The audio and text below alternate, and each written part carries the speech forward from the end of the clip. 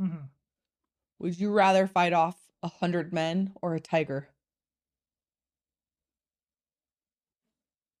Because that's basically Good like question. what we're up against here. I'd rather fight off 100 men.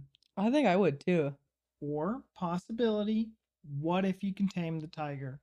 What, you know how people have big cats, big cat rescue and You're all gonna that? tame it right off the bat. It's chasing you. You're running for your life. All of a sudden, you turn around. You're like, "Be tame," and then it's like, "Yes, master." Okay, so no, but I'm thinking maybe if you're like, calm, calm, shh, shh, shh, and offered it some food, maybe it'll purr like a pussycat. You're gonna die. Think about Tiger King. You're dead. Think about Joe. That tiger done ate you as you're going. Shh, shh, calm down, pussycat. Carol Baskin.